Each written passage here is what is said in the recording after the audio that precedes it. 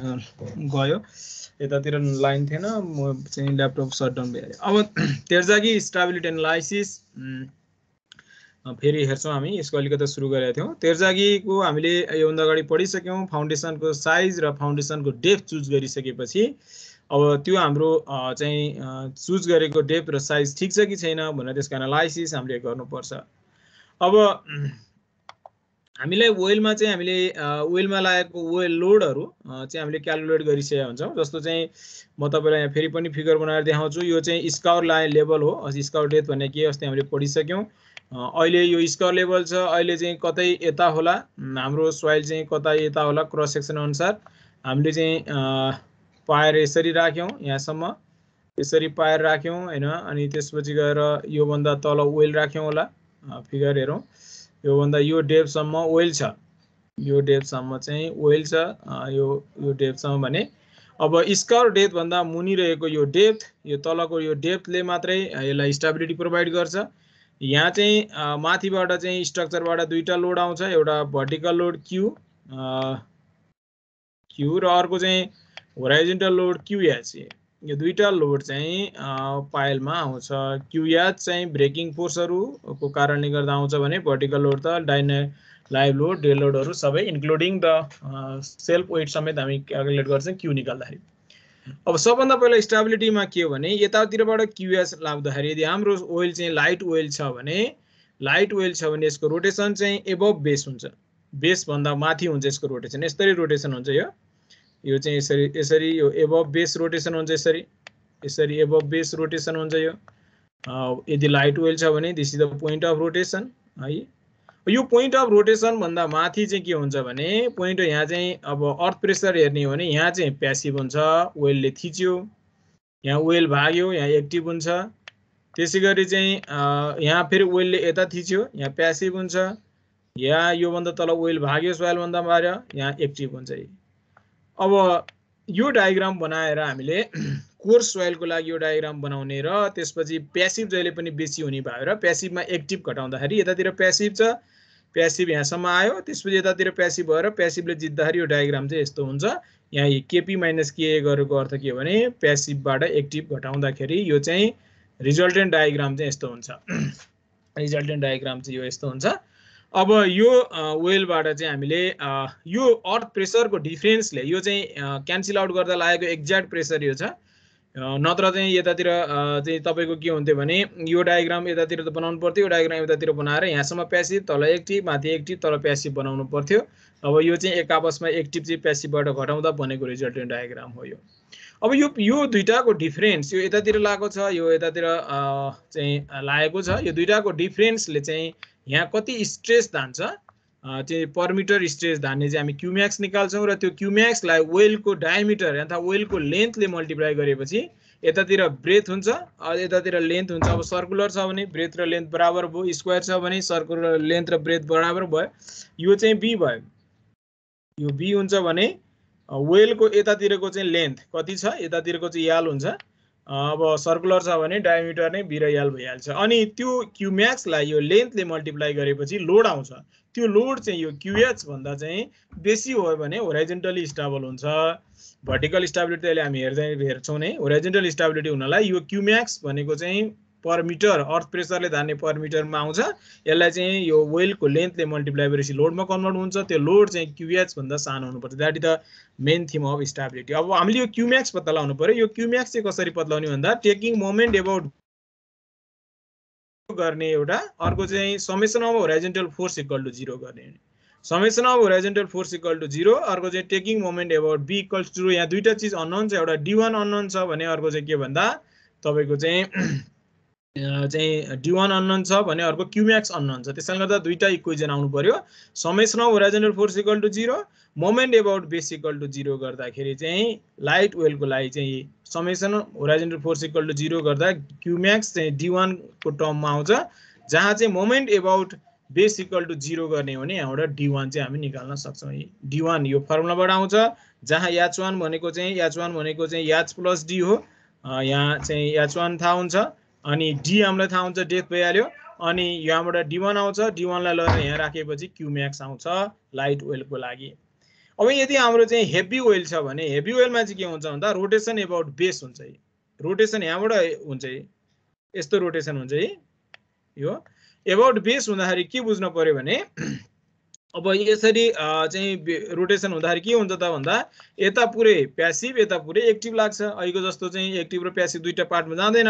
अब तपाईको passive minus active गर्यो भनेपछि यता पुरै प्यासिभ यता पुरै चाहिँ प्यासिभ यता पुरै एक्टिभ लाग्दाखेरि यहाँ लागेको डायग्राम चाहिँ प्यासिभ माइनस एक्टिभ गर्दाखेरि चाहिँ रिजल्टेन्ट डायग्राम यस्तो हुन्छ भनेपछि यहाँ चाहिँ एउटा मात्रै अब यहाँ D1 निकालिरहनु जरुरी छैन एउटा मात्रै इक्विलिब्रियम कन्डिसन लगायो हुन्छ summation of होराइजन्टल force equal to 0 yeah moment about BS equal to 0 गर्दिने बित्तिकै Qmax आउँछ Qmax भनेको चाहिँ तपाईको यसको चाहिँ एरिया बाट हामी निकाल्न सक्छौं that is the value of Qmax moment about base equal to 0 गर्दाखेरि Qmax यसरी आउँछ है ल अब यो भयो अर्को चाहिँ यो चाहिँ स्करिङ हुनुभन्दा अगाडि नै यो जुन सोइल छ यो सोइललाई पनि इन्क्लुड गर्ने हो भने स्करिङ भन्दा अगाडि स्कर लेभल हुनुभन्दा अगाडि नै यो सोइल हुन्छ यसलाई हामी सरचार्जको रूपमा नै लिन सक्छौं त्यो जेटलाई पनि लिने हो भने चाहिँ विथ सरचार्ज यो डिजेट साइजको क्याल्कुलेसनबाट चाहिँ Qmax को भ्यालु चाहिँ यस्तो आउँछ है अब यो अघि नै लाइट ओइलमा निकाल्ने Qmax निकाल्ने तरिका नै बताएँ अहिले तपाईको चाहिँ डायग्राम यस्तो हुन्छ हेभी ओइलमा रोटेसन अघिकोमा के हुन्छ रोटेसन एबभ बेस हुन्छ लाइट ओइलमा अहिले रोटेसन एबाउट बेस हुन्छ रोटेसन एबाउट बेस हुने बित्तिकै हेभी ओइलमा एकदमै सजिलो हुन्छ क्याल्कुलेसन किन भन्दा एकातिर पुरै एक्टिभ एकातिर पुरै प्यासिभ यतातिर पुरै प्यासिभ लाग्छ यतातिर पुरै एक्टिभ लाग्छ अनि प्यासिभ माइनस मा एक्टिभ घटाउँदाखेरि यो चाहिँ यति रिजल्टेन्ट डायग्राम हुन्छ अब यो चाहिँ भएपछि moment about base equal to 0 गर्दिने हो भने Qmax आउँछ यो चाहिँ यो माथिको सोइललाई नराखिकन स्कर लाइन भन्दा माथिको सोइललाई अर्को चाहिँ यो सरचार्जलाई पनि इन्क्लुड गर्ने हो भने Qmax को भ्यालु चाहिँ यति आउँछ अब यो भयो यो Qmax लाई लेन्थले मल्टिप्लाई गर्दाखेरि चाहिँ ओइलको लेन्थले मल्टिप्लाई गर्दा जुन लोड आउँछ त्यो लोड चाहिँ के हुनु पर्यो भने यो QH हाम्रो यहाँ लागेको लोड QH भन्दा ठुलो आयो भने हाम्रो ओइल चाहिँ स्टेबल छ भनेर बुझिन्छ अब र भर्टिकल प्रेसरमा जाउँ हेर्नुस् यहाँ अब यो अनि बेसमा कति प्रेसर डेभलप हुन्छ भन्दा बेसमा चाहिँ जहिले पनि यतातिर म्याक्सिमम प्रेसर डेभलप हुन्छ यो ध्यान दिनु होला यतातिर म्याक्सिमम प्रेसर हुन्छ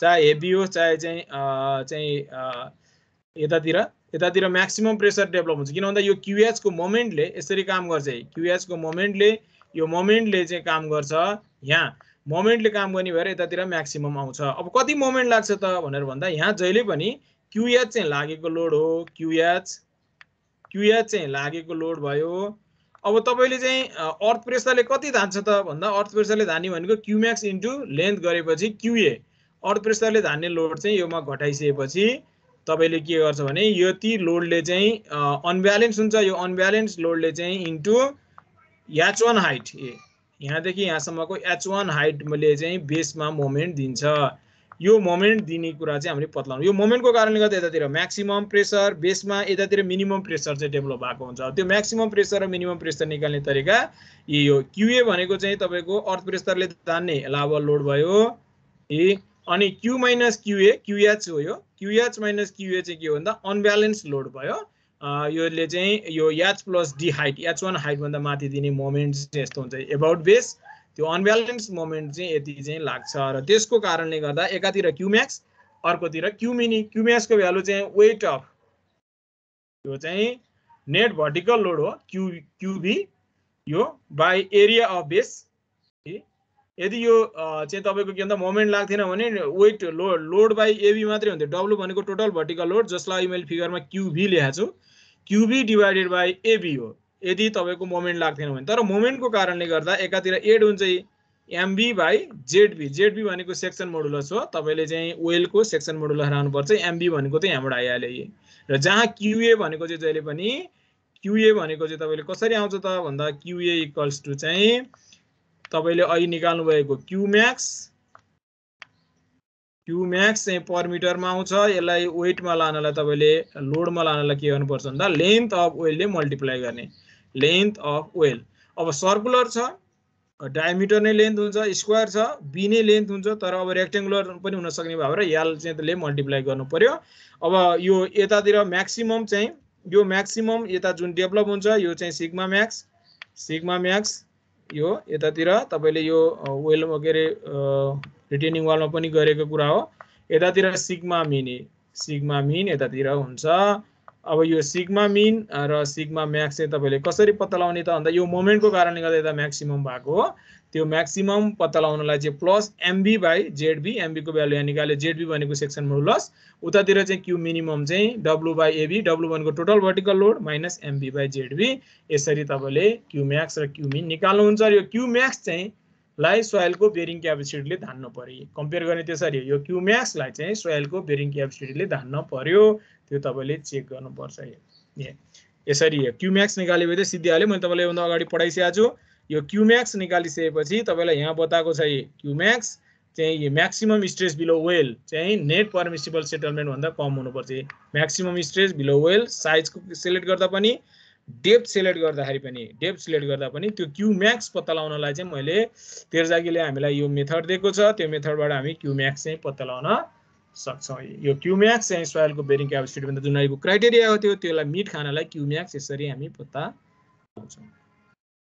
त्यसैगरी स्टेनिङ भनेको मेजर कम्पोनेन्ट हो। अस्ति हामीले पढिसकेका छौं, जसमा चाहिँ म्याक्सिमम मोमेन्ट कति लाग्छ त भनेर हामी यो यसरी पत्ता लगाउन सक्छौं। यो याक्स डिस्टेन्स तल चाहिँ म्याक्सिमम मोमेन्ट लाग्छ भनेर भनेको छ। याक्स डिस्टेन्स तल यो भन्दा यो याक्स डिस्टेन्स तल त्यो याक्सको भ्यालु पत्ता लगाउनको लागि चाहिँ हामी यो चाहिँ यहाँबाट यो याक्सको भ्यालु आउँछ र त्यो याक्सको भ्यालुलाई लगेर यो फर्मुलामा राखेपछि क्यू याच plus याक्स minus force due to pressure याक्स into 3, pressure भनेको अर्थ प्रेसरले दिने फोर्स चाहिँ घटाएपछि यहाँबाट याम म्याक्स चाहिँ आउँछ। This is the formula of yam Max.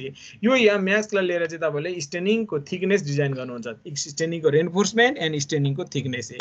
स्टेनिङमा लाग्ने म्याक्सिमम बेन्डिङ मोमेन्ट जहाँ शेयर फोर्स 0 हुन्छ, त्यो शेयर फोर्स 0 चाहिँ याक्स डिस्टेन्समा हुन्छ भनेर चाहिँ तपाईले क्यू र यो चाहिँ अर्थ प्रेसर इक्वल भएको ठाउँमा चाहिँ शेयर फोर्स 0 हुन्छ भनेर याक्स पत्ता लाग्यो र त्यो याक्सको भ्यालु लगाएर यो मोमेन्ट याक्स डिस्टेन्स तल मोमेन्ट पत्ता लगाउने हो भने तपाईले यहाँबाट एम म्याक्सको भ्यालु आउँछ। यो एम म्याक्सको भ्यालुबाट तपाईले चाहिँ यसबाट चाहिँ तपाईले स्टेनिङको थिकनेस र स्टेनिङको रेन्फोर्समेन्ट चाहिँ तपाईले डिजाइन गर्नुहुन्छ। ल अब जाउँ हामी construction of the well. Construction कसरी गर्ने त भनेर भन्दा तपाईले कन्स्ट्रक्सन चाहिँ वेलको कन्स्ट्रक्सन चाहिँ तपाईले के गर्नुहुन्छ भने पहिला कास्टिङ गर्नुहुन्छ, प्री फ्याब्रिकेसन भन्छ। प्री फ्याब्रिकेसन अनि भित्र गएर सिङ्किङ प्रोसेसमा चाहिँ तपाईले के गर्ने भने भित्र गएर एक्सकाभेसन गर्ने हो। एक्सकाभेसन गर्ने, भित्र खन्दै सोइल गएपछि यो बिस्तारै सिङ्क हुँदै जान्छ। अनि तपाईले डिजायर डेप्थमा यो सिङ्क भइसकेपछि बटम प्लग बनाइदिने। डिजायर थिकनेसमा पुगिसकेपछि बटम प्लग बनाइदिने। अनि बटम प्लग बनाइसकेपछि माथिको चाहिँ तपाईले टप प्लग इनरको चाहिँ कङ्क्रिटिङ हामी गर्छौं। यसलाई हामी वेल फाउन्डेसन भनेर भन्छ। चाहिँ तपाईलाई यो डायग्राम यहाँ देखाएको छ। प्री फ्याब्रिकेसन, एक्सकाभेसन गरेर जसलाई हामी ड्रेजिङ भन्छौं, ड्रेजिङ गरेर सिङ्किङ गर्छौं र रिक्वायर्ड डेप्थमा पुगेपछि बटम प्लग बनाउँछौं। बटम प्लग भएपछि यहाँ स्यान्ड फिलिङ गर्छौं। स्यान्ड फिलिङ गरेपछि माथि चाहिँ टप प्लग र चाहिँ तपाईको के गर्छौं भन्दा हामी चाहिँ वेल क्याप बनाएर माथिको स्ट्रक्चर चाहिँ उठाउँछौं। अब यसलाई स्टेप वाइज हेर्ने हो भने procedure of sinking of well, यसको कन्स्ट्रक्सनमा लेइङ अफ कर्भ। सबभन्दा पहिला हामी यसको कन्स्ट्रक्सनमा चाहिँ लेइङ अफ कर्भ गर्छौं। यी कर्भलाई तपाईले लगेर राख्ने चाहिँ लेइङ अफ कर्भ यानी चाहिँ लेइङ अफ तपाईको के भन्दा चाहिँ कटिङ एज तपाईले चाहिँ राख्नु। यदि तपाईको चाहिँ पानी छ भने तपाईले स्यान्ड आइल्यान्ड बनाउनु पर्छ। पानीमा लगेर सिधै राख्न मिल्दैन, चाहिँ तपाईलाई गाह्रो हुन्छ। त्यहाँबाट स्यान्ड आइल्यान्ड बनाउने, पानी भन्दा जस्ट माथिसम्म आइल्यान्ड बनाउने। पानी छैन भने त सिधै जमिनमा लगेर राखे हुन्छ। तपाईले चाहिँ कटिङ इज लगेर राख्ने। पहिला यो कटिङ इज लगेर राख्ने। कटिङ इज लगेर राखिसकेपछि यसको रेन्फोर्समेन्ट राख्यो। रेन्फोर्समेन्ट राखेर वेल कर्भ चाहिँ तपाईले पहिला कास्टिङ गर्नुहुन्छ। That is the laying. यसलाई कटिङ इज भन्छ। हेर्नु चाहिँ यो फिगरमा यो चाहिँ कटिङ इज हो। यसलाई चाहिँ हामीले लेइङ अफ कर्भ हैन, यो लेइङ अफ चाहिँ कटिङ इज हो। कटिङ इज चाहिँ तपाईले सबभन्दा पहिला कहाँनिर यो बन्छ, यो चाहिँ अब यो प्रोसिडियर मात्रै हेर्नु, कन्स्ट्रक्सन को प्रोसिडियर यसरी तले। पानी छैन भने तपाईले कटिङ इजलाई यो सिधै लगेर राख्ने। पानी छ भने यस्तो स्यान्ड आइल्यान्ड बनाउनु पर्छ। स्यान्ड आइल्यान्ड बनाएर कहाँनिर हाम्रो चाहिँ ठ्याक्कै पायर बस्छ। यसरी पायर कहाँनिर बस्छ, यहाँनिर ब्रिजको पायर, ठ्याक्कै त्यो पायर गर्ने ठाउँमा चाहिँ यसलाई चाहिँ तपाईले त्यो यो हेर्नुस् है, यसको सेन्टर पोइन्ट यो छ। यो चाहिँ थियोडोलाइटले मार्किङ गरेको छ हैन। अनि तपाईले चाहिँ यसलाई ट्याक्कै यसको सेन्टर योसित कोइन्साइड हुने गरी तपाईले पहिला लगाएर के गर्नुहुन्छ वेलको कटिङ एजलाई ल्याङ गर्नुहुन्छ। कटिङ एज यो चाहिँ स्टिलको एकदमै शार्प टिप भएको हुन्छ। यो पानी भएको ठाउँमा चाहिँ यसरी स्यान्ड आइल्यान्ड बनाउनुपर्छ, पानीमा लगाएर राख्न हुँदैन। ल that is the cutting as. यो कटिङ एज भयो। अनि यो तपाईको यहाँनिर कर्भ बन्छ, यो ठ्याक्कै यो भिरालो यो स्लोपमा यहाँदेखि यो चाहिँ यहाँ चाहिँ भर्टिकल, यतातिर भित्रपट्टि चाहिँ स्लोप हुने गरी तपाईको यो चाहिँ के गर्छ भने यो वेल कर्भ चाहिँ लागि तपाईले यो स्टिल राख्यो। हेर्ने रेन्फोर्समेन्ट गर्यो वेल कर्भको लागि। तल कटिङ एज छँदैछ, कटिङ एज यो यहीँ रहन्छ। अब यहाँ चाहिँ तपाईले वेल कर्भ चाहिँ यसरी को लागि तपाईले यो चाहिँ रेन्फोर्समेन्ट गर्नुभयो। त्यसपछि अब तपाईले योलाई कङ्क्रिटिङ गर्नुहुन्छ। यो कङ्क्रिटिङ भइसकेपछि अब योसित यसको रेन्फोर्समेन्टसित चाहिँ तपाईले चाहिँ भर्टिकल रेन्फोर्समेन्ट कनेक्ट गरेर राख्नुहुन्छ। त्यसपछि स्टेनिङको कास्टिङ गर्नुहुन्छ। स्टेनिङको कास्टिङ गर्दा चाहिँ 1.5 मिटर गर्ने इच स्टेजमा स्टेजमा गर्छौँ हामी। एकैचोटि तपाईले 20 मिटरको वेल छ भने 20 मिटर गर्न हुँदैन, त्यसलाई टिल्ट गरिदिइहाल्छ। तपाईले ड्रेजिङ गरेर सिङ्क गर्दा टिल्ट हुन्छ, त्यही भएर 1.5 मिटर कास्टिङ गर्यो, अनि ड्रेजिङ गर्यो 1.5 मिटर जमिन नियरली गएपछि फेरि अर्को 1.5 मिटर कास्टिङ गर्यो, त्यसपछि फेरि भित्र ड्रेजिङ गरेर सिङ्क गर्यो। गर्दै गर्दै चाहिँ 6 मिटर जति चाहिँ तपाईले गर्दासम्म 1.5 मिटर इन इच स्टेज। तर 6 मिटर जति चाहिँ ग्रिप लेन्थ भित्र छिरिसकेपछि तपाईले 3 मिटर गर्न सक्नुहुन्छ। तपाईले इच स्टेजमा चाहिँ 3 मिटर चाहिँ तपाईले गर्ने। अब यो चाहिँ तपाईले ध्यान दिन जरुरी छ। अब सिङ्किङ अपरेसन चाहिँ तपाईले के गर्ने भन्दा सुरुमा चाहिँ ड्रेजिङ गर्ने बित्तिकै जान्छ। सिङ्किङ अपरेसनमा चाहिँ ड्रेजिङ गर्दिने बित्तिकै जान्छ। पछि चाहिँ ड्रेजिङले मात्रै जाँदैन, किन भन्दा धेरै लेन्थ तल गइसकेपछि सोइलले च्याप्प समात्ने भएर तपाईले माथितिर लोड एप्लाई गर्नुपर्छ। वेल स्टेनिङको लागि हेर्नुहोस्, तपाईले यहाँ यो फिगर देख्नुहुन्छ, this is the vertical rod. अब 1.5 मिटर हामी कास्टिङ गर्दै भित्र सिङ्क ड्रेजिङ गर्दै, यो चाहिँ वेल कर्भ हो। अब स्टेनिङको 1.5 मिटर चाहिँ कास्टिङ गर्यो, त्यहाँबाट फेरि अर्को 1.5 मिटर कास्टिङ गर्दै गर्दै हामी हामी रिक्वायर्ड डेप्थमा जान्छौँ। र केही डेप्थ पछि तपाईले यसरी लोड एप्लाई गर्नुपर्छ। That is the centric load. Load चाहिँ ध्यान दिनुपर्छ, धेरै सेन्ट्रिक होस् भनेर बुझ्नुपर्छ, सेन्ट्रिक हुने गरी हुनु भएन। तपाईले चाहिँ यो सर्टेन डेप्थ भित्र गइसकेपछि तपाईले के गर्नुपर्छ भने लोडको एप्लिकेसन गर्नुपर्छ, किनभने यहाँ ड्रेजिङ गरेर मात्रै जाँदैन, यो सोइललाई च्याप्प समाउँछ। सुरुमा 500 मिटरसम्म चाहिँ जान्छ, त्यसपछि तपाईले माथिबाट लोडको एप्लिकेसन गर्नुपर्छ। तर यो लोड एप्लाई गर्दा ध्यान दिनु पर्यो के भने यो चाहिँ लोड एकदमै सेन्ट्रिक हुनुपर्छ, बीचमा तपाईले लोड लाउने। अब चाहिँ लोड लगाउने तरिका चाहिँ के भने बोरामा चाहिँ सोइलहरु भर्यो, त्यो बोरा सोइललाई चाहिँ बीचमा चाहिँ भित्र छिर्न र सोइल निकाल्न मिल्ने गरी वरिपरि चाहिँ काठका फ्ल्यागहरु राखेर गोलो हुने गरी सेन्ट्रिक हुने गरी जस्तो वेलको सेप छ त्यही सेपमा चाहिँ तपाईले के गर्नुपर्छ, त्यो बोरालाई चाहिँ खाँदका खाँद मिलाएर राख्ने गरिन्छ। अब कङ्क्रिटिङ गर्दै चाहिँ हेर्नु चाहिँ रिक्वायर्ड डेप्थमा पुगेपछि बटम प्लग युजिङ ट्रिमिङ पाइप, यो पाइपको सहायताले तपाईले चाहिँ बटम प्लग चाहिँ अब कास्टिङ गर्दैछ। यो चाहिँ बटम प्लग कन्स्ट्रक्सन गर्ने। त्यसपछि अब यो चाहिँ सोइल स्यान्डले फिलिङ गरिसकेपछि माथि वेल यो टप प्लग हेर्नुस् है, तपाईलाई मैले यहाँ देखाएको छु, मान्छेहरु पैसा यो टप प्लगको कास्टिङ हो। त्यसपछि यो रेन्फोर्समेन्ट जुन बाहिर निक्लिएको छ यो रेन्फोर्समेन्टसँग रिजिड कनेक्सन गरेर वेल क्याप बनाउँछ। अनि वेल क्याप चाहिँ यो भन्दा अलि ठुलो साइजको हुन्छ, अनि त्यो वेल क्यापसँग चाहिँ फेरि कनेक्टेड गरेर चाहिँ पायर अथवा ब्रिजको पायर अथवा एबुटमेन्ट चाहिँ उठाउने गर्छ। यो अहिले जुन यो कङ्क्रिटिङ गरेर चाहिँ मान्छे उभिएको यो जुन पोर्सन छ यसलाई चाहिँ हामी टप प्लग भनेर भन्छ। ल अब यो लोड एबले चाहिँ यो चाहिँ तपाईले चाहिँ यहाँ यो फिगर देख्न सक्नुहुन्छ। यो चाहिँ तपाईको के भन्दा चाहिँ वेललाई चाहिँ सिङ्क गराउनको लागि हामी यो चाहिँ हेर्न सक्छौं। ल यो चाहिँ कन्स्ट्रक्सन प्रोसिजर भयो। अब एउटा छ टिल्ट एन्ड शिफ्ट भन्ने। टिल्ट एन्ड शिफ्ट भने चाहिँ के भने हामीले चाहिँ वेललाई जति सक्दो भर्टिकल र जुन अघि सेन्टरिङ गरेको थियौं हामीले ठ्याक्कै त्यही सेन्टरमा चाहिँ पार्नुपर्छ। तर के भइदिन्छ भने हामीले जति नै कोसिस गर्दाखेरि पनि टिल्ट भइदिन सक्छ। जस्तो चाहिँ एकातिर चाहिँ ठुलै हाम्रो 6-7 मिटरको हुन्छ पायल वेल, अब एकातिर चाहिँ ढुङ्गा पर्दिने, अर्कोतिर चाहिँ सफ्ट सोइल पर्दिने, एकातिर चाहिँ सिङ्कै नहुने, अर्कोतिर बढी सिङ्क भइदिने, त्यस्तो खाले फिनोमिनाहरु चाहिँ भइदिन्छ। जस कारणले त टिल्ट आउँछ। टिल्ट भएपछि त्यसको सिजी शिफ्ट हुँदै जान्छ हैन। यो टिल्ट र शिफ्टले चाहिँ के गर्छ भने वेलको मोमेन्ट लाग्छ र बेरिङ क्यापेसिटी घटाउँछ। त्यसकारण गर्दा चाहिँ पर्मिसिबल टिल्ट भित्र पार्ने कोसिस गर्नुपर्छ र आईएस कोडले चाहिँ पर्मिसिबल टिल्ट चाहिँ 1/60 भनेर बनाएको छ। त्यो शिफ्ट चाहिँ 1% अफ डेप्थ अफ सङ्क, तपाईले कति डेप्थमा चाहिँ हो त्यसको 1% सम्म शिफ्ट चाहिँ भित्र पर्नुपर्छ भनेर भन्छ। अब यो टिल्ट एन्ड शिफ्टलाई चाहिँ तपाईले पर्मिसिबल लिमिट भित्र पार्नको लागि तपाईले एकदमै प्रिकसन गर्नुपर्छ। Precaution for tilt and shift चाहिँ के हो भने cutting is should be sharp and strong. Cutting is जति शार्प र स्ट्रङ भयो त्यति सजिलैसँग सिङ्किङ हुन्छ र जति इजी सिङ्किङ भयो त्यति चाहिँ टिल्ट एन्ड शिफ्ट कम हुन्छ। त्यसकारण गर्दा डिफिकल्ट सिङ्किङ हुने बित्तिकै टिल्ट एन्ड शिफ्ट हुने सम्भावना रहन्छ। तर cutting is should be sharp and strong. त्यो स्टिलको जुन युज गरेको छ त्यो शार्प एन्ड स्ट्रङ हुनुपर्छ। स्ट्रङ किन हुनु पर्यो भन्दा ब्लास्टिङ गर्दाखेरि पनि चिजेलिङ गर्दाखेरि तलको ढुङ्गा फुटाउन जुन हामी चिजेलिङ गर्छौँ त्यो गर्दाखेरि पनि त्यो चाहिँ तपाईको त्यसको शार्पनेस चाहिँ खत्तम हुन भएन। त्यसकारण गर्दा स्ट्रङ हुनुपर्छ। अनि तपाईले स्टेनिङको कास्टिङ गर्दाखेरि एकदमै ध्यान दिनुपर्छ। स्टेनिङको कास्टिङ गर्दाखेरि चाहिँ outer surface should be smooth.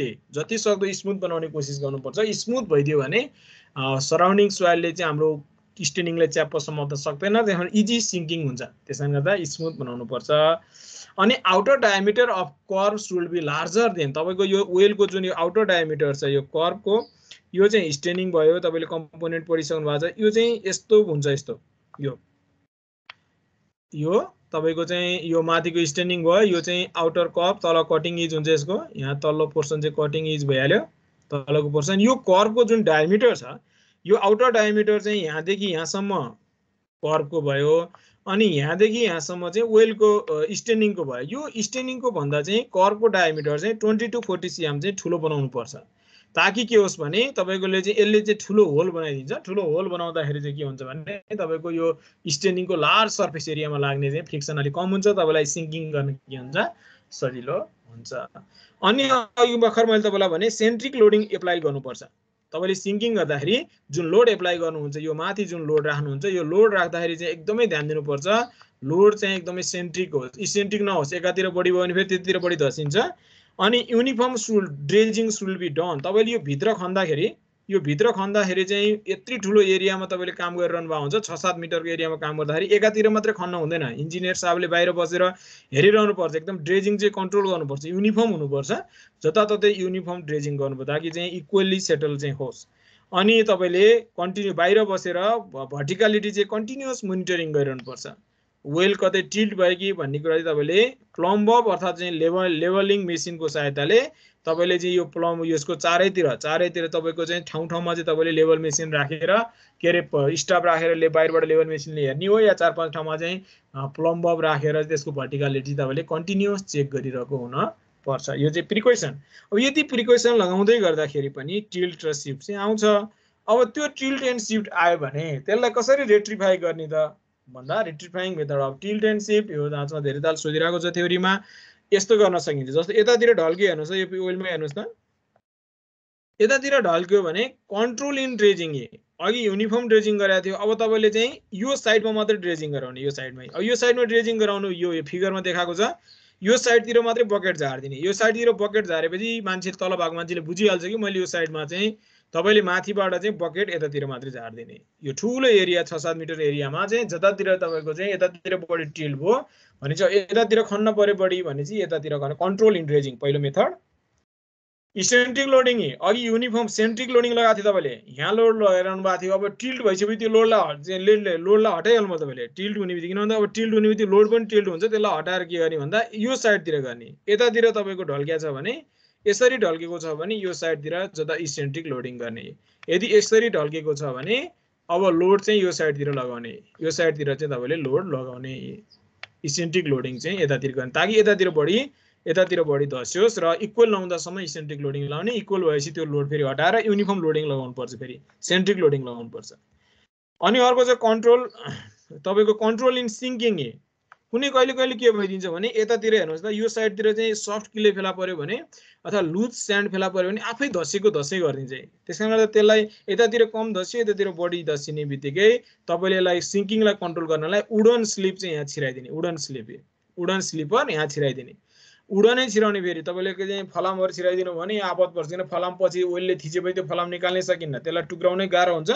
उडन हो भने त निकाल्न सकिएन भने पनि तपाईले चिजेले टुक्रा टुक्रा पारेर चाहिँ निकाल्न सक्नुहुन्छ। पछि यसलाई हामी उडन स्लिपर, जबसम्म यो र यो इक्वल हुँदैन यतातिर बढी धसिनलाई कम गर्नलाई तपाईले यतातिर उडन स्लिपर लगाइदिने या पुल गरिदिने। हेर्नुस् है, पुल यो मेटालिक हुकले यहाँ यसरी छिरायो अनि यो यसरी लिएर गएर पुल्ली मार्फत यहाँ पुल्ली राखेको हुन्छ पुल्लीबाट चाहिँ यतातिर चाहिँ तान्दिनु भयो भने यो मासतिर उड्छ यहाँ चाहिँ केले तान्ने त भन्दा क्रेनहरुले तपाईको साइडमा त क्रेन भइहाल्छ तपाईले यहाँ चाहिँ यस्तो चाहिँ तपाईको ट्राइपड हुन्छ ट्राइपड बिना यो हुँदैन फेरि यो ट्राइपडमा चाहिँ यो पुल्ली चाहिँ यहाँ ट्राइपडमा हुन्छ यहाँबाट यो रोप यसरी गयो अनि यहाँबाट यसरी पुल गर्नुभयो भने यो चाहिँ भर्टिकली तपाईले के गर्ने गर्छ माथि होल्ड गर्ने तान्ने हैन होल्ड गरेर राख्ने यतातिर सिंकिङ हुन नदिने तान्ने हैन यतातिर चाहिँ तपाईले जस्ट होल्ड मात्रै गर्ने ताकि यो इक्वल नहुँदासम्म तपाईले यसलाई होल्ड मात्रै गर्ने दुई तरिका गर्ने एउटा वुडन स्लिपर एप्लाई गर्ने यदि तपाईसँग चाहिँ फिल्डमा चाहिँ क्रेनहरु छ भने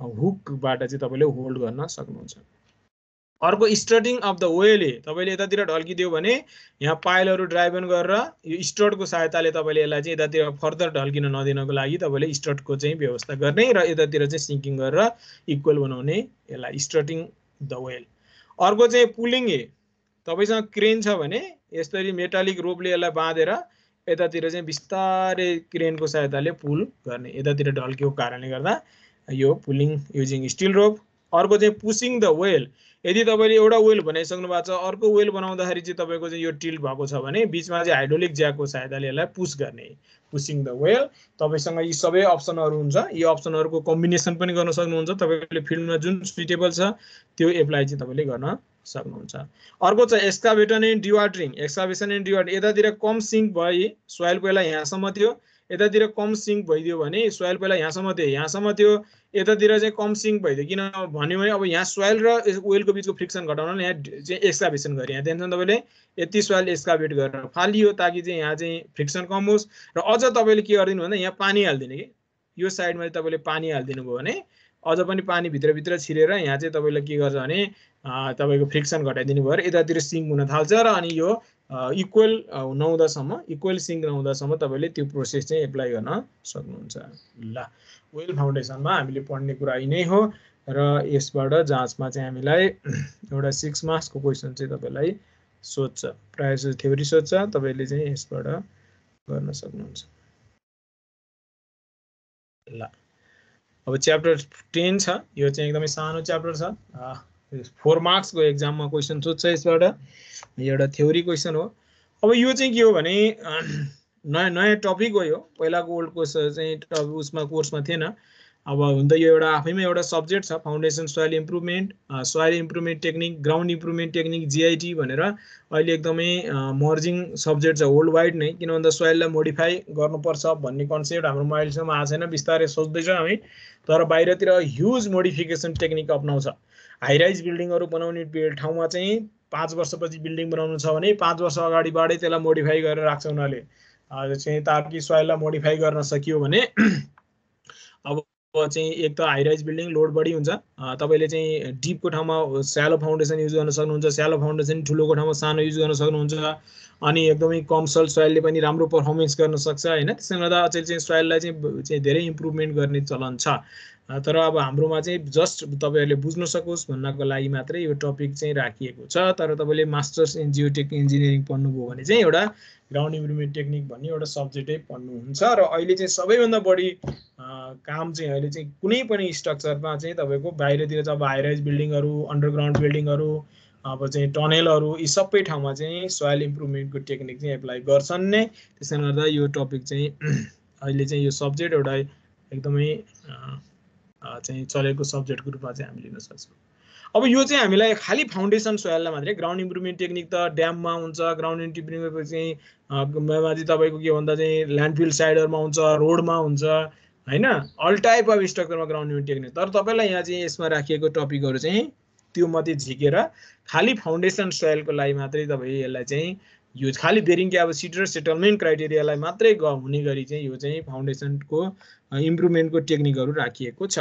अब यो इम्प्रुभमेन्ट चाहिँ के हो भने इम्प्रुभमेन्ट भने चाहिँ के हो भने हाम्रो प्रोजेक्टलाई जस्तो खाले सोइल चाहिन्थ्यो त्यस्तो खाले सोइल चाहिँ छैन लेस आइडियल सोइल छ भने त्यो सोइललाई चाहिँ त्यसको प्रोपर्टिज इम्प्रुभमेन्ट गरेर हाम्रो प्रोजेक्टको लागि आइडियल बनाउने टेक्निकहरु युज गर्नलाई हामी इम्प्रुभमेन्ट भनेर भन्छ ती टेक्निकहरु हामी एप्लाई गर्न सक्छौं र ती टेक्निक चाहिँ जस्तो ब्रिजको के रे चाहिँ फाउन्डेसनको कुरामा हेर्नुहुन्छ भने बेरिङ क्यापेसिटी बढाउन र तपाईको सेटलमेन्ट घटाउनको लागि तपाईले चाहिँ सोइललाई चाहिँ इम्प्रुभमेन्ट गर्न सक्नुहुन्छ र ती इम्प्रुभमेन्ट गर्न सक्ने फाउन्डेसन सोइल इम्प्रुभमेन्ट गर्न सक्ने टेक्निक चाहिँ कम्प्याक्सन भयो जस्तो तपाईले नारायणीको तीरमा बिल्डिङ बनाउनु के अरे चाहिँ एउटा राम्रो रिसोर्ट बनाउन खोज्नुभयो त्यहाँ चाहिँ सोइल स्यान्ड चाहिँ त्यति कम्प्याक्टेड टर्ममा छैन त्यसलाई कसरी कम्प्याक्सन गर्ने भन्ने जस्तो स्टोन कोलम भन्ने एउटा आइटम छ अहिले हामी पढ्छौँ स्यान्ड कम्प्याक्सन पाइल भन्ने छ सोइल स्टेबिलाइजेसन युजिङ एडमिक्सचर प्रिलोडिङ र ग्राउटिङ यदि टेक्निकहरू चाहिँ हामी फाउन्डेसनको सोइललाई चाहिँ इम्प्रुभ गर्न चाहिँ हामी युज गर्न सक्छौँ there are a lot of ground improvement technique तर यो टेक्निकहरू मात्रै हामी पढ राख्दैछौँ यो कोर्समा यो चाहिँ टिपिकल्ली फाउन्डेसनको सोइललाई फाउन्डेसन बनाउनुभन्दा अगाडि इम्प्रुभ गर्ने तरिका हो अब एडभान्टेज के हो त भन्दा यी टेक्निकको बेरिङ क्यापेसिटी बढाउँछ सेटलमेन्ट अफ फाउन्डेसन घटाउँछ त्यसपछि यदि कुनै कुनै स्ट्रक्चरमा डिप फाउन्डेसनमा आएको ठाउँमा चाहिँ हामीले स्यालोले रिप्लेस गर्न सक्छौँ यदि तपाईँले ग्राउन्ड इम्प्रुभमेन्ट टेक्निक युज गर्नुभयो भने अनि म्याट फाउन्डेसनलाई तपाईँले आइसोलेटेडली रिप्लेस गर्न सकिन्छ यदि तपाईँले चाहिँ प्रोपरली इम्प्रुभमेन्ट गर्न सक्नुभयो भने अनि prevent hip formation in soft soil तपाईँले चाहिँ एक्सकाभेसन गरिसकेपछि हामीले च्याप्टर 4 मा पढिसकेका छौँ हिप फर्मेसनको पोसिबिलिटी रहन्छ त्यसैले गर्दा त्यो हिप फर्मेसनबाट जोगाउन काम चाहिँ मा पनि तपाईँले ग्राउन्ड इम्प्रुभमेन्ट गर्नुपर्ने हुन्छ अर्को चाहिँ control water flow in working area तपाईँले एक्सकाभेसन गर्न लागेको एरियाभित्र पानी नछिरोस् भन्नको लागि पनि तपाईँले सराउन्डिङ सोइललाई चाहिँ इम्प्रुभ गरेर त्यसको सिपेज घटाइदिनु भयो भने पानीको फ्लो चाहिँ भित्रतिर जान दिँदैन र ड्राई वर्किङ एरिया चाहिँ प्रोभाइड गर्छ त्यसैले त आजकल जहाँ वाटर फ्लो बढी हुन्छ त्यस्तो ठाउँमा चाहिँ जस्तो तपाईँको जस्तो चाहिँ यो भयो अब यहाँ चाहिँ यति एरियामा तपाईँले काम गर्नुपर्ने पानीको व्यापक फ्लो छ यता सराउन्डिङ सोइलरबाट भने के गर्ने भन्दा यति सोइललाई चाहिँ तपाईँले के गर्ने भन्दा यहाँ चाहिँ तपाईँले तल माथि सबैमा चाहिँ के गर्ने भन्दा ग्राउटिङ गरिदिने कि ग्राउटिङ गरिदिनु भयो भने यहाँबाट पानी भित्र छिर्न सक्दैन त्यसपछि अनि एक्सकाभेट गर्नु चाहिँ अनि यतिमा चाहिँ त ग्राउटिङ हुने गरी यो लेयर क्रिएट हुने गरी ग्राउटिङ गरिदिनु अनि बिचको सोइललाई एक्सकाभेट गर्नुहोस् फाउन्डेसन बनाउनुहोस् लैजानुहोस् ग्राउटिङ त्यही रहिरहन्छ हैन यो अचेल यस्तो टेक्निकहरू चाहिँ धेरै युज हुन्छ चाहिँ तपाईको अब हेरौँ पोइन्ट वाइज डाइनामिक कम्प्याक्सन भन्ने छ तपाईको डाइनामिक कम्प्याक्सन भनेको के हो भने हेभी ट्याम्पिङ हो एउटा लार्ज वेटको 10 टन 8 टन त्यस्तो वेटको टनलाई चाहिँ 2 टन 4 टन त्यस्तो हुन्छ यो टनलाई चाहिँ उचालेर यहाँ तपाईँले ठाउँ ठाउँमा देख्न सक्नुहुन्छ ड्याङ्ग छोड्दिने सर्टेन स्पेसिङमा तपाईँले डिजाइन गर्नुपर्छ सर्टेन स्पेसिङमा तपाईँले यहाँ चाहिँ मार्किङ गरिदिनुहुन्छ रातो झन्डा राख्दियो त्यही झन्डामा चाहिँ क्रेन चलाउने यो उसले चलाउनेले यसलाई उचाल्दै त्यहाँ छोड्दै गर्ने हुन्छ अब कत्रो वेटको र कति हाइटबाट ड्रप गर्ने भन्ने कुरा चाहिँ तपाईँले डिजाइन गर्नुपर्छ यसलाई हामी डाइनामिक कम्प्याक्सन भनेर भन्छ तपाईँले यहाँ हेर्ने हो भने हेर्न सक्नुहुन्छ डाइनामिक कम्प्याक्सन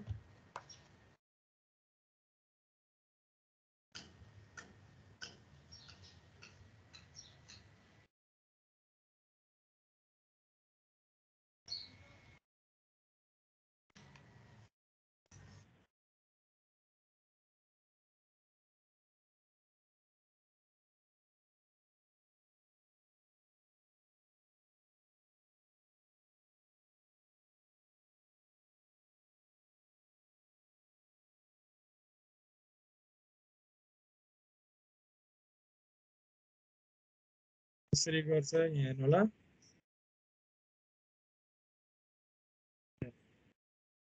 यस्तोलाई चाहिँ मासतिर उचाल्यो अनि छोडिदिँदाखेरि चाहिँ तपाईँको जुन यसको डाइनामिक चाहिँ यो भाइब्रेसनले जुन एउटा चाहिँ यो चाहिँ सोइललाई डेन्सिफाई गर्छ लार्ज डेप्थसम्म चाहिँ डिप कम्प्याक्सन गयो एकैचोटि तपाईँले 20 मिटर 30 मिटरको सोइललाई चाहिँ उसले कम्प्याक्ट गरिदिन्छ मैले माथि एउटा कति हाइटबाट लाने कति टनको लाने भन्ने चाहिँ तपाईँले डिजाइन गर्नुपर्छ अनि कति स्पेसिङमा कम्प्याक्सन गर्ने भन्ने कुरा चाहिँ तपाईँले डिजाइन गरिसकेपछि यहाँ हेर्नु होला तपाईँले ग्राउन्डमा रेड झन्डाहरू गाडिदिएको छ त्यो रेड झन्डामा उसले चाहिँ माथिबाट उचालेर हिर्काउँछ सर्टेन हाइटबाट त्यसरी रेड झन्डाहरू छ त्यो रेड झन्डामा ठाउँ ठाउँमा क्रेनले त्यसरी हिर्काइरहेको that is termed as the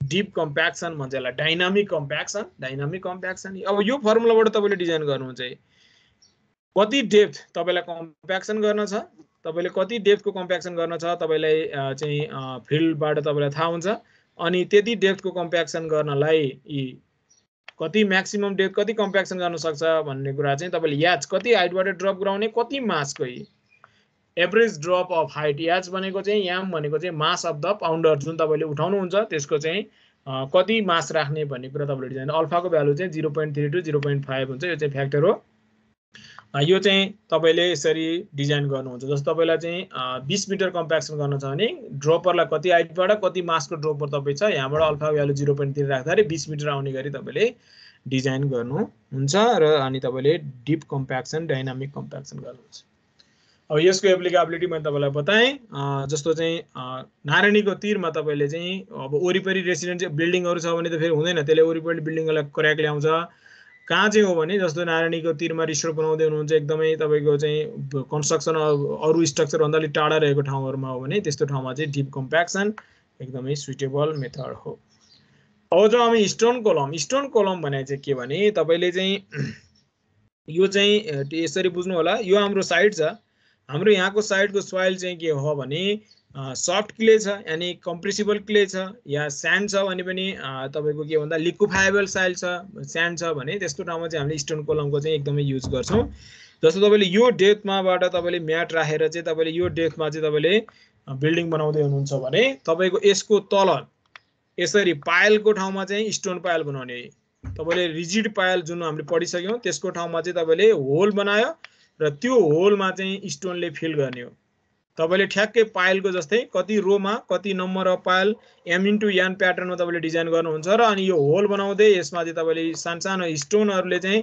6 mm to 100 mm को स्टोनले फिल गर्दै कम्प्याक्सन गर्दै यसलाई फिल गर्नुहुन्छ सबै पायल स्टोनको पायल यसलाई हामी ड्राई पायल पनि भनेर भन्छ अझैले यसको धेरै युज छ ड्राई स्टोन पायल पनि भनेर भन्छ यो चाहिँ अप टु 200 या 2 मिटरको डायमिटर सम्मको अनि त्यहाँ युज हुने साइज स्टोन जुन छ यो 6 mm to 100 mm ठुलठुलो स्टोन युज गर्दैनौ हामी अनि सेन्टर टु सेन्टर स्पेसिङ चाहिँ 1.5 थियो 3 मिटरको स्पेसिङमा हामीले यसरी तपाईले चाहिँ डिजाइन गर्नुहुन्छ ठ्याक्कै तपाईले पाइल जसरी कन्स्ट्रक्सन गर्यो ठ्याक्कै त्यो के रे जसरी लेआउट गर्नुहुन्छ तपाईले m * n प्याटर्नमा ठ्याक्कै त्यही प्याटर्नमा सेन्टर टु सेन्टर स्पेसिङमा तपाईले यसलाई चाहिँ डिजाइन खाली यो चाहिँ के भने त्यसमा तपाईले रिजिड पाइल कन्स्ट्रक्सन गर्नुभएको थियो बोरिङ गर्यो रेन्फोर्समेन्ट राखेर कङ्क्रिटिङ गर्नुभएको थियो भने हामी त्यस्तो गर्दैनौ हामी यहाँ चाहिँ के भन्दा 6 mm to 100 mm सम्मको मिक्स्ड तपाईको चाहिँ एग्रिगेटलाई राख्दै तपाईले के गर्नुहुन्छ कम्प्याक्सन गर्दै गर्दै गर्दै फिल गर्नुहुन्छ अब यो चाहिँ फ्लेक्सिबल पायल हो यसले चाहिँ लोड क्यारिङ क्यापेसिटी यसले बढाउँछ यसले चाहिँ तपाईले यसले ठ्याक्कै लोड तपाईले डिजाइन गर्न सक्नुहुन्छ यसले लोड सर्टेन तान्न सक्छ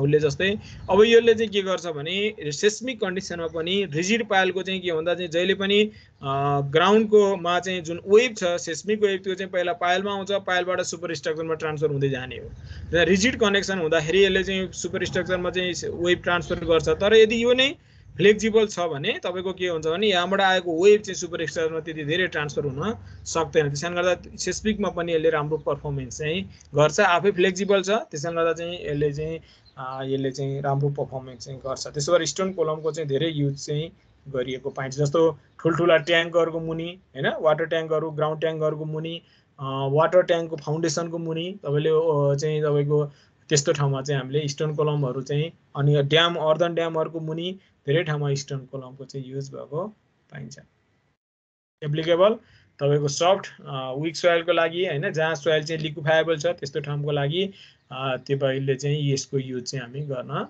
सक्छौं function improve the bearing capacity of week soil यसले चाहिँ क्यारी हाई शेयर स्टेज यसले क्यारी गर्छ हैन अनि रेडियल ड्रेनेज पानीलाई चाहिँ ट्याक्क ड्रेनेज गराइन्छ हेर्नुस् तपाईको रेडियल ड्रेनेज पनि प्रोवाइड गर्छ वरिपरिको पानी एउटा जस्तो यो तपाईको स्टोन कलम हो भने यो वरिपरिको पानी यो स्टोन कलम भित्र छिरेर तपाईले यसले चाहिँ एकदमै फास्ट यसले रेडियल ड्रेनेज चाहिँ के गर्छ प्रोवाइड गर्छ जसको कारणले गर्दा यसले के हुन्छ लिक्विफाएबल चाहिँ यसले घटाइदिन्छ लिक्विफेक्सन पोटेन्शियल चाहिँ यसले के गर्छ घटाइदिन्छ यसरी बोरिङ गर्यो अनि त्यहाँ माथिबाट स्टोन हालेर यसलाई चाहिँ कम्प्याक्सन गर्ने हो यसको चाहिँ कन्स्ट्रक्सन मेकानिजम चाहिँ त्यही हो ल अब यसको इन्स्टलेसन प्याटर्न तपाई हेर्न सक्नुहुन्छ यो चाहिँ स्टोन कलम हो यो स्टोन कलम यो स्टोन कलमको चाहिँ यसको सेन्टर टु सेन्टर स्पेसिङ चाहिँ तपाईको यसरी m * n प्याटर्नमा तपाईले यसलाई गर्न सक्नुहुन्छ दुईटा प्याटर्न छ एउटा ट्रायंगुलर प्याटर्न यस्तो ट्रायंगुलर प्याटर्न पनि गर्न सक्नुहुन्छ अर्को चाहिँ स्क्वायर प्याटर्न यो चाहिँ स्क्वायर प्याटर्न भयो यो चाहिँ ट्रायंगुलर प्याटर्न चाहिँ यस्तो हुन्छ तपाईले जुन एप्सन पनि यदि तपाईले ट्रायंगुलर प्याटर्न गर्नु भएको छ भने एउटा स्टोन कलमले कति एरिया चाहिँ को सोइललाई मोबिलाइज गर्छ भन्दा √3/2 s² यति एरिया अफ सोइललाई चाहिँ यसले चाहिँ इन्फ्लुएन्स गर्छ, यति एरिया अफ सोइललाई। यो चाहिँ हिस्टोन कोलमको साइज यो हो, तर यसले कति साइजको यति साइज अफ सोइललाई चाहिँ यो डी चाहिँ इफेक्टिभ डायमिटर यति साइज अफ सोइललाई चाहिँ यसले मोबिलाइज गर्छ, इन्फ्लुएन्स गर्छ, जसको डी को भ्यालु चाहिँ 1.05 एस हुन्छ र इन्फ्लुएन्स एरियाको चाहिँ एरिया चाहिँ √3/2 एस स्क्वायर हुन्छ र यसले इन्फ्लुएन्स गर्ने सोइलको डायमिटर चाहिँ 1.05 एस हुन्छ। यदि तपाईले स्क्वायर प्याटर्नमा हो भने चाहिँ यसले कति एरियालाई इन्फ्लुएन्स गर्छ भन्दा एस स्क्वायर एरियालाई इन्फ्लुएन्स गर्छ र यसको डी चाहिँ यसको जुन इन्फ्लुएन्स डायमिटर चाहिँ 1.13 एस हुन्छ। यसरी तपाईले चाहिँ यसको इन्स्टलेसन प्याटर्न दुईटा मध्ये कुनै चुज गर्न सक्नुहुन्छ। अब यसको लोड क्यारिङ क्यापेसिटी यो चाहिँ स्टोन कोलम हो, यो चाहिँ फिल गर्नुभयो। अब यसले चाहिँ एक्ज्याक्टली भन्ने हो भने यसको जति डायमिटर बनाउनु भएको छ यसको ठ्याक्कै 4D, यो 4D यसको चाहिँ यो डेप्थ चाहिँ जुन छ यो 4D मा चाहिँ म्याक्सिमम लोड चाहिँ यहाँबाट यसले क्यारी गर्छ 4D। यतिमा चाहिँ तपाईको के हुन्छ भने यतिको सराउन्डिङ सोइलमा चाहिँ यसले चाहिँ मलाई हाइली मोबिलाइज गरेर तपाईले चाहिँ यसले चाहिँ लोड क्यारिङ क्यापेसिटी चाहिँ दिन्छ। अब 100 to 400 किलो न्युटन सम्म तपाईको यसले के गर्छ चाहिँ लोड क्यारिङ क्यापेसिटी चाहिँ दिन सक्छ अकर्डिङ टु द साइज। अब यसको चाहिँ के हुन्छ भने यता सराउन्डिङ सोइलतिर चाहिँ यो एक्सपान्ड हुन खोज्छ, एक्सपान्ड हुन खोज्दाखेरि यो यताको सोइलले चाहिँ यहाँ प्यासिभ प्रेसर दिन्छ। यो प्यासिभ प्रेसरलाई चाहिँ होराइजन्टल लागेको प्यासिभ प्रेसर चाहिँ भर्टिकल्ली चाहिँ तपाईको के हुन्छ भन्दा फेरि अर्को अर्थ प्रेसरमा यतातिर आएको पुरा चाहिँ होराइजन्टल स्ट्रेसलाई यसले के गर्छ अर्थ प्रेसरमा कन्भर्ट गर्छ। अनि यो अर्थ प्रेसरलाई चाहिँ तपाईले पाइलमा पढिसक्नु भएको छ, यसले फेरि अपवर्ड प्रेसरमा चाहिँ यहाँनिर स्टोन भागेर स्टोनको चाहिँ कोएफिसिएन्ट अफ अर्थ प्रेसरले यसलाई फेरि अपवर्ड प्रेसरमा के गर्छ कन्भर्ट गर्छ र त्यसले चाहिँ लोड क्यारिङ क्यापेसिटी चाहिँ दिन्छ। यसको एलाबल अर्थ प्रेसर चाहिँ यति, एलाबल बेरिङ क्यापेसिटी चाहिँ क्युए यहाँबाट निकाल्न सक्छौँ हामी। KP coefficient of earth pressure, 4C cohesion of soil, sigma are भनेको चाहिँ रेडियल स्ट्रेस हो, रेडियल स्ट्रेस। यो चाहिँ 4D डायमिटरको हामी निकाल्छौँ, त्योभन्दा तलको हामी राख्दैनौँ। 4D डायमिटर सिग्मा आर चाहिँ पहिला भर्टिकल स्ट्रेस निकाल्यो, भर्टिकल स्ट्रेसलाई तपाईको लाई चाहिँ फेरि त्यसको चाहिँ coefficient of earth pressure surrounding सोइलको coefficient of प्रेसरले multiply गरेपछि रेडियल अर्थ प्रेसर आउँछ। त्यो रेडियल अर्थ प्रेसरलाई केपी भनेको चाहिँ के हो त भन्दा स्टोन कोलमको चाहिँ मा रहेको सोइलको चाहिँ कोएफिसिएन्ट अफ अर्थ प्रेसर त्यसले मल्टिप्लाई गरेपछि यो चाहिँ अपवर्डतिर चाहिँ जान्छ। यो केपी को भ्यालु एकदम हाई हुन्छ, किन तपाईले स्टोन राख्नु भएको छ, फाइ को भ्यालु एकदमै हाई हुन्छ। यसले चाहिँ एलाबल बेरिङ क्यापेसिटी हामी यसरी निकाल्न सकिन्छ। अब यसलाई चाहिँ पाइलको साइजको लेट एरियाले मल्टिप्लाई गरेपछि लोडमा कन्भर्ट गर्न सकिन्छ। अब यसले तपाईको के गर्छ भन्दा सेटलमेन्ट चाहिँ तपाईले के भन्दा माथि विक सोइल छ, तलतिर चाहिँ एकदम स्ट्रङ सोइल छ भने तपाईले चाहिँ लहर स्टोन कोलमलाई ट्याक्क यहाँ लहर टच गराइदिनु भएको छ भने यो विक सोइलमा हुने जुन सेटलमेन्ट हो त्यो सेटलमेन्टलाई चाहिँ यसले म्याक्सिमम रिड्युस चाहिँ गर्छ। ड्रेनेज अघि नै मैले बताइसकेँ, पानीलाई चाहिँ यसले सजिलैसँग चाहिँ रेडियल ड्रेनेज यसले प्रोभाइड गर्छ। पानी वर्किङ एरियालाई चाहिँ एकदमै ड्राई वर्किङ एरियाले प्रोभाइड गर्छ। त्यही भएर वाटर अलि माथिसम्म भएको ठाउँमा पनि स्टोन कोलम बनाइदिनु भयो भने यो चाहिँ एकदम बेस्ट हुन्छ। फेलर मेकानिजम यो 4D कोमा चाहिँ 4D मा चाहिँ यो चाहिँ फेलर हुन खोज्छ, तलभन्दा यहीँ एक्सपान्ड हुन खोज्छ यसको। अनि यसको चाहिँ बेरिङको फेलर मेकानिजम यस्तो हुन्छ, यसले यहाँ यो स्टोन कोलमलाई इन्फ्लुएन्स गर्छ र साइडमा फ्रिक्सन र इन बेरिङ यो 4D साइजमा चाहिँ तपाईले चाहिँ एकदमै सर्टमा बनाउनु भएको छ, यहाँ चाहिँ स्ट्रङ लेयर तल छ भने इन बेरिङ र साइड फ्रिक्सन दुईटै मोबिलाइज हुन्छ। यो चाहिँ सर्ट कोलममा चाहिँ तपाईको चाहिँ दुईटै हाले चाहिँ यसले मोबिलाइज गर्छ। लङ कोलम बनाउनु भएको छ भने 4D साइजसम्म चाहिँ यसले चाहिँ के गर्छ भने यसै गरी चाहिँ अपवर्ड प्रेसर चाहिँ यसले सराउन्डिङ को के अरे प्यासिभ प्रेसरलाई सराउन्डिङ सोइलले दिने प्यासिभ प्रेसरलाई फेरि तपाईले के गर्छ भने यसले अपवर्ड प्रेसरमा अपवर्ड प्यासिभ प्रेसरमा चाहिँ के गर्छ यसले डेभलप गर्छ। इन्स्टलेसन टेक्निक चाहिँ दुईटा छ, एउटा चाहिँ पहिला चाहिँ के गर्ने भन्दा होल खोल्ने रिक्वायर्ड डेप्थसम्म अनि सोइल हाल्दै बिस्तारै बिस्तारै कम्प्याक्सन गर्दै आउने। अर्को चाहिँ के भन्दा चाहिँ तपाईले होल नखोलेको होल बनाउने र चाहिँ सोइल हाल्दै कम्प्याक्सन गर्ने प्यारलली लान सक्छौँ हामी। एउटा चाहिँ के गर्ने भन्दा यो पहिलो टेक्निक चाहिँ होल बनायो अनि स्टोन हाल्दै लेयरका लेयर कम्प्याक्सन गरेर हामी आफ्नो डेप्थसम्म चाहिँ आउन सक्छौँ। द्याट इज द र्याम्ड स्टोन भयो। तपाईले यो डायग्राम हेर्ने बित्तिकै यो कुरा थाहा पाइहाल्नुहुन्छ। अर्को चाहिँ के गर्ने भन्दा चाहिँ स्टोन हाल्ने यो भाइब्रेसन एउटा मेसिन हुन्छ, होल बनाउने पनि कम्प्याक्सन गर्ने पनि प्यारलली चाहिँ यसले गर्न सक्छ। तपाईको चाहिँ जस्तो यहाँबाट यो रिक्वायर्ड डेप्थसम्म पुग्यो अनि स्टोन हाल्दै बिले भाइब्रेसन गर्दै गर्दै निकाल्ने, स्टोन हाल्दिँदै गर्नुहोस् यसले भाइब्रेसन गर्ने, तलमाथि गर्दै गर्दै गर्दै जाने, स्टोन हाल्दिँदै गर्नुहोस् भाइब्रेसन तलमाथि गर्दा गर्दै यसले चाहिँ स्टोन कोलम चाहिँ यसले फर्मेसन गर्छ। यहाँ हेर्न सक्नुहुन्छ तपाईले यो भाइब्रेसन मेसिन यहाँ चाहिँ भाइब्रो वेभ, त्यसपछि तपाईँले यहाँबाट स्टोन छिराइदिनुहुन्छ, यो माथि निकाल्ने तल लाने माथि निकाल्ने तल लाने गर्दा गर्दै यस्तो कम्प्याक्टेड गर्दै गर्दै यस्तो स्टोन कोलमको चाहिँ फर्मेसन यसले गर्छ। यहाँ हेर्नु चाहिँ यहाँ माथि यहाँ यो भाइब्रेटिङ वेभ तलमाथि गर्ने वेभ यहाँ छ, अनि यहाँ चाहिँ यो तपाईँले चाहिँ सोइल क्रेनले यहाँ स्यान्ड हालिदिन्छ, यहाँबाट यो झर्दै जान्छ, यो झर्दै जान्छ, अनि तपाईँको चाहिँ के हुन्छ भन्दा प्रोब सँगसँगै यो कम्प्याक्सन हुँदै हुँदै तल छिर्छ र लास्टमा स्टोन कोलम चाहिँ यस्तो फर्मेसन हुन्छ। This is the typical after completion of stone kolam, यस्तो खाले भन्छ। अब यो माथि चाहिँ तपाईँले म्याट फाउन्डेसन अथवा चाहिँ फाउन्डेसन अरू फाउन्डेसन चाहिँ बनाउन सक्नुहुन्छ। अब अर्को स्यान्ड कम्प्याक्सन पाइल चाहिँ similar to the stone kolam नै हो, तर यसमा चाहिँ हामी अहिलेको ठाउँमा स्टोन युज गरेका थियौँ, अहिले चाहिँ हामी स्यान्ड युज गर्छौँ। स्यान्ड पाइल हो यो 0.4 to 0.6 मिटरको स्यान्ड पाइल चाहिँ हामीले बनाउने। यो चाहिँ स्यान्ड युज गर्छौँ, यो चाहिँ सफ्ट क्लेमा हामीले चाहिँ जसको चाहिँ पर्मिलिटी एकदमै कम हुन्छ हैन, त्यस्तो ठाउँमा चाहिँ तपाईँले स्यान्डको चाहिँ पाइलहरू बनाइदिने। यसले चाहिँ ड्रेनेजको प्रोभाइड गर्छ, अनि तपाईँले चाहिँ बेरिङ क्यापेसिटी पनि एउटा को पाइलकै रूपमा यसले बेरिङ क्यापेसिटी पनि यसले दिन्छ। यो चाहिँ पनि फ्लेक्सिबल पाइल हो। कन्स्ट्रक्सन मेथड ठ्याक्कै तपाईँको उसको जस्तै स्टोन पाइलको जस्तै, लेआउट प्याटर्न पनि similar to the stone kolam नै हो। अब अर्को छ ग्राउटिङ।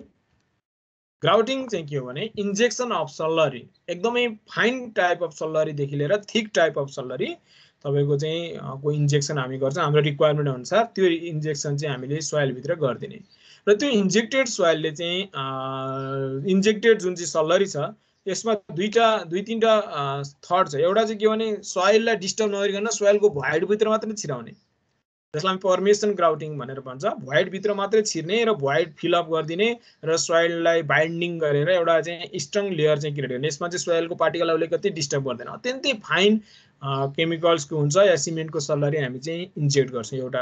अर्को चाहिँ के हो भने सोइल पार्टिकललाई चाहिँ त्यसले डिस्प्लेस गर्ने र त्यसपछि के भन्दा सोइललाई कम्प्याक्टेड गर्ने अनि आफू पनि गएर चाहिँ एउटा बस्ने अलिकति थिक लेयर सल्लरी चाहिँ हामी पठाउँछौँ।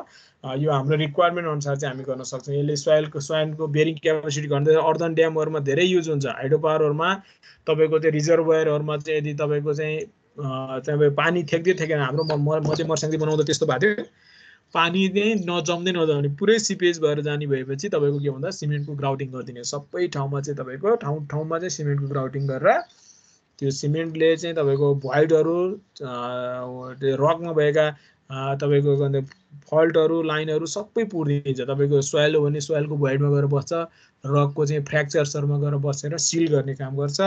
एउटा सिपेज घटाउँछ, अर्को बेरिङ क्यापेसिटी घटाउँछ, तपाईँको settlement घटाउँछ। These are the advantage of the के ग्राउटिङ।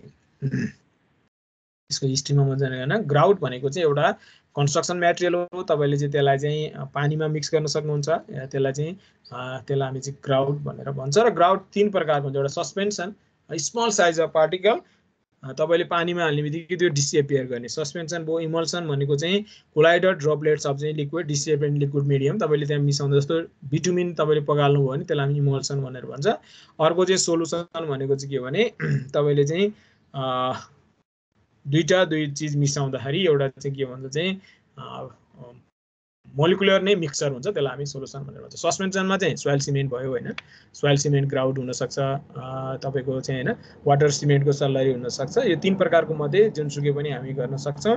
अब यो इमल्सन र सस्पेन्सन चाहिँ अलिक बढी युज गर्ने चलन छ। जस्तो चाहिँ पर्मेलिटीको लागि हो भने यो बिटुमिनेस इमल्सन पनि हामी युज गर्न सक्छौँ।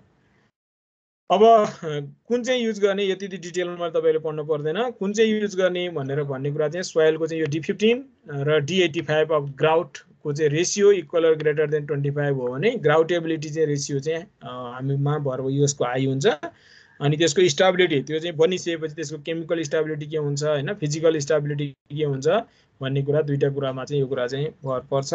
अनि सेटिङ टाइम, तपाईँले कति टाइम चाहिँ तपाईँसँग एभाइलेबल छ त्यसको सेटिङ हुनको लागि, त्यो कुरामा चाहिँ तपाईँले ध्यान दिनुपर्छ। अर्को चाहिँ यो टक्सिसिटी, इन्भाइरोमेन्टलाई कस्तो इफेक्ट गर्छ यसले भन्ने कुरा पनि चाहिँ उमा भर पर्छ। अर्को पर्मिएन्सेस भन्छ। यो चाहिँ तपाईँले भित्र छिराउनु खोज्दाखेरि कति इजिली चाहिँ यो चाहिँ भित्र छिर्छ, त्यो चाहिँ रेसिस्टेन्स कतिको हुन्छ भन्ने कुरा चाहिँ यो कुराहरू हामीले हेर्न जरुरी छ। ग्राउटिङ मेथड चाहिँ पर्मेसन ग्राउटिङ, मैले अघि नै भनिसकेँ, सोइलको भोइडभित्र मात्रै छिराउने, सोइललाई कति डिस्प्लेस नगर्ने।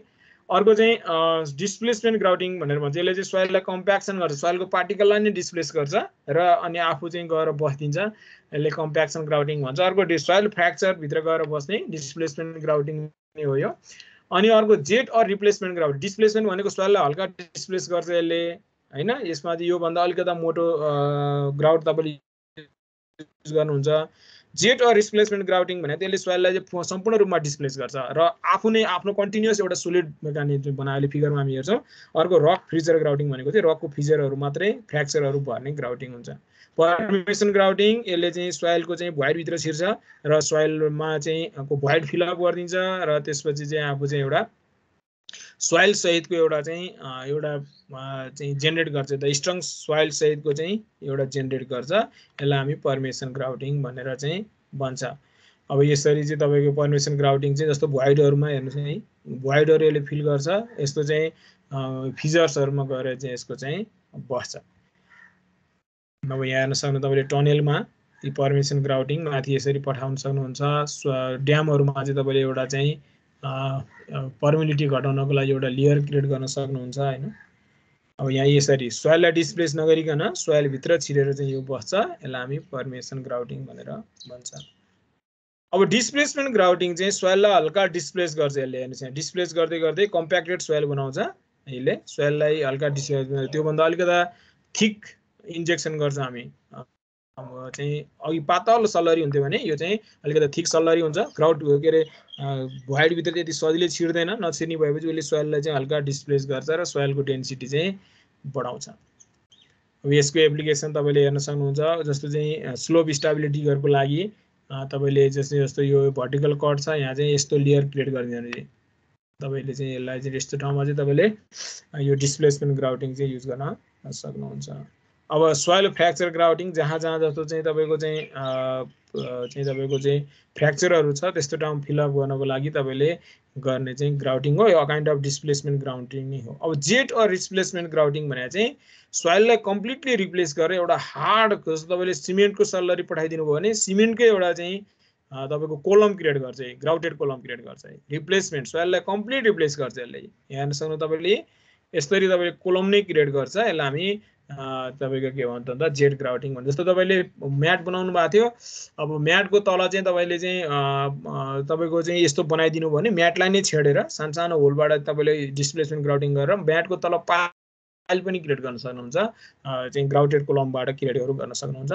यो चाहिँ हामी अब जेट ग्राउटिङको चाहिँ तपाईको यस्तो है तपाईले यहाँ कटिङ गर्न छ यहाँ, अनि तपाईले यहाँ पहिल्यै यस्तो जेट ग्राउटिङ गरेर चाहिँ तपाईले यस्तो लेयर क्रिएट गर्नुभयो, इम्परमिएबल लेयर। यहाँबाट पानी पनि जाँदैन, यसले सपोर्ट पनि प्रोभाइड गर्छ। अनि तपाईले यहाँ भर्टिकल कट खन्नुस्, टनल बनाउँदै हुनुहुन्छ, यतातिर जेट ग्राउटिङ गरिदिनु भयो, यतातिर जेट ग्राउटिङ गरिदिनु भयो। अब यहाँबाट टनलिङ गर्दै जानुस्, यहाँसम्म यसले सपोर्ट प्रोभाइड गर्छ। फेरि अब यहाँसम्म गर्यो, अब यहाँबाट फेरि जेट ग्राउटिङ गरे, सफ्ट सोइलमा तपाईले टनलिङ गर्न हो भने यसरी पनि तपाईको युज गर्न सक्नुहुन्छ। ड्याममा तपाईले एउटा भित्र चाहिँ कम्प्लिट एउटा इम्परभियस लेयर यसरी क्रिएट गर्न सक्छ हैन। टनलिङ गर्दा तपाईले पहिला जेट ग्राउटिङ गर्यो, त्यसपछि तपाईले सफ्ट सोइलमा टनलिङ गर्दाखेरि सफ्ट सोइलमा धेरै डिफिकल्ट हुन्छ टनलिङ गर्नलाई, किनकि कोल्याप्स भएर तपाईको चाहिँ के भन्दा चाहिँ फर्दर अगाडि लानै सकिँदैन। रकमा बरु ढिलो हुन्छ तर चाहिँ सेफ टनलिङ गर्न सकिन्छ, तर चाहिँ सफ्ट सोइलमा एकदमै गाह्रो हुने ठाउँमा चाहिँ पहिले यसरी जेट ग्राउटिङ गरिदिने, त्यसपछि यसले चाहिँ त्यहाँ चाहिँ एउटा लेयर क्रिएट गर्छ। अनि त्यसपछि तपाईले मेसिन टिबिएमबाट चाहिँ बिस्तारै काट्दै अगाडि जान सक्नुहुन्छ। These are the application of ग्राउटिङ। अब रक फिजर ग्राउटिङ चाहिँ जस्तो विशेष गरी रिजर्भर एरियाहरुमा चाहिँ रक एरिया भएको ठाउँमा चाहिँ ठाउँमा रकमा चिराहरु हुन्छ, फिजर्सहरु हुन्छ, तिनीहरुलाई फिल गर्नको लागि तपाईले पहिला चाहिँ तपाईले एआरटी गरेर कसरी रकको चिराहरु कसरी बसेको छ भनेर पत्ता लगाउने, अनि ती रकका चिराहरुलाई चाहिँ तपाईले ठ्याक्कै सबै रकका चिराहरुलाई सकभर धेरै रकका चिराहरुलाई काटिने गरी होल बनाउने, अनि त्यो होलमा चाहिँ तपाईले सिमेन्ट ग्राउट पठाइदिनु भयो भने सबै चिराहरु भित्र छिर्छ। यसरी तपाईले चाहिँ यहाँ देख्न सक्नुहुन्छ तपाईले यो रकका चिराहरु हो, यो चाहिँ तपाईले होल बनाउनु भयो। अब यहाँबाट तपाईले ग्राउट पठाउँदाखेरि बिस्तारै सबै चिराहरुमा चाहिँ यो निलो चाहिँ ग्राउट गएको फाइनल्ली यस्तो हुन्छ, सबै चिराहरुलाई यसले फिल गरिदिन्छ। यो चाहिँ विशेष गरी रिजर्भर एरियामा हामी युज गर्न सक्छौं। अब यो फिगरहरु छ तपाई हेर्न सक्नुहुन्छ। अब अर्को छ सोइल स्टेबिलाइजेसन। सोइल स्टेबिलाइजेसन भनेको चाहिँ फिजिकल मोडिफिकेसन हो युजिङ एडमिक्सचर, सिमेन्ट, लाइम, बिटुमिन, क्याल्सियम क्लोराइड यिनीहरु युज गरेर सोइललाई इम्प्रुभ गर्ने। अब यो चाहिँ हामीले के गर्छौँ भने सोइललाई जस्तो यो विशेष गरी यो रोडमा युज हुन्छ, रोडको बेस सबग्रेडमा गर्दाखेरि सोइललाई निकालिसकेपछि सोइलमा मिक्स गर्ने, यसलाई प्रोपरली मिक्स गर्ने अनि त्यसपछि लेयर बाई लेयर के गर्ने कम्प्याक्सन गरेर चाहिँ बनाउने यसलाई हामी सोइल स्टेबिलाइजेसन भनेर चाहिँ भन्छ। अब यसले सोइलको स्ट्रेन्थ बढाउँछ, लिक्विफेक्सन पोटेन्सियल घटाउँछ, डिफर्मेबिलिटी चाहिँ भनेको चाहिँ डिफर्मेसन जुन हुन्छ रोडमा त्यो घटाइदिन्छ, भोल्युम स्टेबिलिटी बढाउँछ, जस्तो श्रिङ्केज एन्ड स्वेलिङ हुन दिँदैन, पर्मिलिटी घटाइदिन्छ हैन, अनि इरोडिबिलिटी तपाईँको इरोजन कम गराइदिन्छ, स्लोपहरुमा तपाईँले सानो लेयर तपाईँले सोइलमा पढ्नु भएको थियो एउटा टेक्निक त्यो हो, स्लोपलाई प्रोटेक्सन गर्ने टेक्निक चाहिँ के हो भने माथि कुनै बिरुवा सिरुवा छैन भने तपाईँले स्मल थिकनेसको चाहिँ के गर्ने भन्दा क्लेमा सिमेन्ट लाइम बिटुमिन मिक्स गरेर कुनै एउटा मिक्स गरेर चाहिँ एउटा कम्प्याक्टेड लेयर चाहिँ माथि क्रिएट गर्नु भने इरोजन हुन दिँदैन र स्लोपलाई चाहिँ अनस्टेबल हुनबाट जोगाउँछ। ड्युरेबिलिटी तपाईँले ड्युरेबल बनाउँछ, लङ लास्टिङ चाहिँ यसको चाहिँ अलि लामो समय चाहिँ यसले सोल्युसन हामीलाई प्रोभाइड गर्छ। कन्ट्रोल भेरिएबिलिटी जस्तो चाहिँ तपाईँले चाहिँ सोइल मात्रै ल्याएर कम्प्याक्सन गर्दा चाहिँ कुनै सोइलहरुको प्रोपर्टिज फरक हुने भएर चेन्जै पछि चाहिँ भेरिएबल त्यो चाहिँ क्वालिटी आउन सक्छ। तर तपाईँले एउटै सोइललाई ल्याएर त्यसमा सिमेन्ट लाइम या बिटुमिन मिक्स गरेर तपाईँले कम्प्याक्सन गर्नु भएको छ भने सेम क्वालिटी चाहिँ तपाईँले के गर्न भेरिएबिलिटी चाहिँ कन्ट्रोल गर्न सक्छ।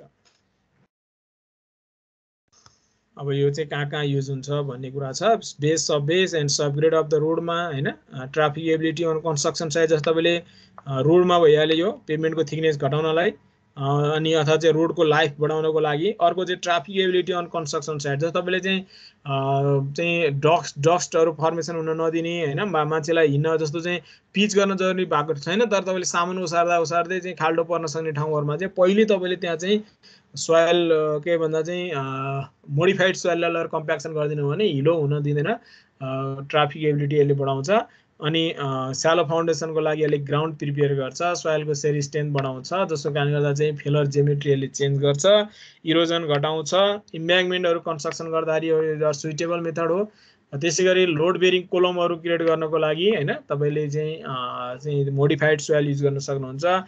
ट्राफिक जेनरेटेड डस्ट तपाईले चाहिँ जस्तो चाहिँ डस्ट फर्मेसन हुने चाहिँ के अरे पिच नभएको ठाउँमा डस्ट फर्मेसन हुनबाट जोगाउन छ भने एउटा सोइलमा चाहिँ सिमेन्टहरु मिक्स भएको एउटा थिन लेयर चाहिँ तपाईले कम्प्याक्टेड लेयर क्रिएट गरिदिनु भयो, अथवा त्यही सोइलमा चाहिँ तपाईले सिमेन्ट छर्केर चाहिँ कम्प्याक्सन गरिदिनु भयो भने त्यसले चाहिँ धेरै डस्ट फर्मेसन हुन चाहिँ यसले बढाउँछ। अर्को चाहिँ वर्केबिलिटी बढाउँछ, इम्प्रुभ बोरो मेटेरियल बाहिरबाट ल्याएको सोइलमा चाहिँ तपाईले यो केमिकल्सहरु मिसाएर त्यसको वर्केबिलिटी बढाउन सक्नुहुन्छ।